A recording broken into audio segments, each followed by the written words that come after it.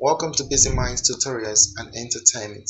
Today we want to learn how to open our website in a local server called Xampp. As you can see on my screen here, I already installed Xampp, so you have to do that. So if you want to install Xampp, you just have to go to Google and search for Apache Friends. You see the link on Google, then you click on it and download it on your computer. So I already have it installed on my computer.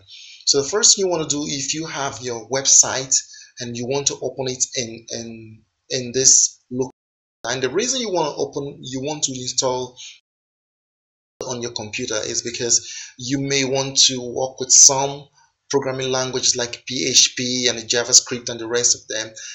All these programming languages, they cannot open without, if they are not in server environment. So you have to install the server. It's either you have an online web host like a remote server where you pay, like you register with GoDaddy and all that. If you don't have that, you can install the local server so that when you create your website with programming languages like PHP, you can view them while creating it. But if you don't have the local server and you also don't have a remote server where you can upload a file before you open it in your browser, then you cannot view your document that you have created with those server-side languages like PHP. So that's the reason you have to install Xampp, which is a local server for Windows PC and all that. So I already have it installed. So let's jump right into the tutorial now. I already have it. So the first thing you want to do, if you already have your website, and this is my website folder, this is my browser, Google Chrome, and all that. So the first thing you want to do is to click on the control panel of your local server, which is the Xampp. This is my control panel now, so I double click it to open it. So you can see it's already open. The first thing you want to do is to come here. You see the start button that is beside Apache, so you click it to start it. You also come to SQL, click the start button beside it. You can see, so you've opened this to now. So that's all you need. If you just want to view your website, that's all you need. So I have started it already, so I'll minimize it now. So the only thing you want to do now is to copy. This is my website folder. Let me open it. These are my files inside my website folder. Yes, so you have to copy your website folder. Copy the folder and put it inside the folder where you installed. You have to copy it and put it inside the Xampp folder. So let's do that now. Let's copy. You right click on this. You say copy. Then let's go to this folder. So to do that, I'll go into my PC. You click on it. You can see. So you come down to local disk. Then you now look for where you found Xampp. So you can see I have Xampp here. So click on Xampp to open it. Then look for the folder called htdocs. So you can see my htdocs. You open it. This is where we are going to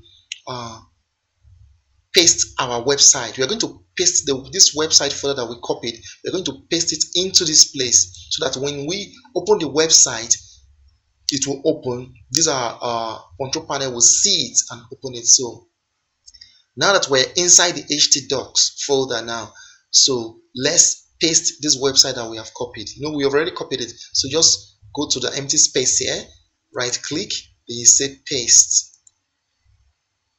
So the website is now pasting into the htdoc folder. You can see it is going now. So when it's finished pasting, you can now go to your browser and type in the name of your folder, your website folder, and your website will open. So now you can see it's here. You can see it here now. Okay, let's minimize this. Now that we have done this, let's go to our browser. Now our website is inside our local server folder now. But if you don't paste it, if you don't copy and paste it into this folder, there's no way it will open, because it's the local server is not seeing your website. So you have to copy your website, all the files, and in most cases it's the folder. Copy the whole folder into this place, which we just did. By going into your the PC, you come to local, then you look for the Xampp. This is your Xampp folder. Then you look for htdocs. You open it. Then you now paste, which we have done. We have pasted it. So the last step now is to open your browser, which is Google Chrome. Now our Chrome has opened, so let's create a new tab. Now let's type in, you have to type the name of that folder. But first, before you type in the name of that your website folder, which is 2020 website, you have to type in local host forward slash 2020 web. Okay, let's give it a space. 2020 web sites. You remember, this is the name of our website folder. So after you type in localhost, you now say 2020 website. Now that you finish typing that, just hit enter on your keyboard. You can see the website has opened. Look at our website now. It's as easy as that. It's as easy as that. You can see our website, it has opened. So now you're viewing your website through your local server, which you have installed on your computer. If you have PHP, those are server-side languages you've used to build your website, because the folder and your website folder is inside the local server, everything will work, everything will begin to display. But if you're not viewing your website, which you have built or designed with the PHP programming languages, it means you cannot view it, because it must, the programming languages like PHP must be inside a server environment for you to view it or to see it.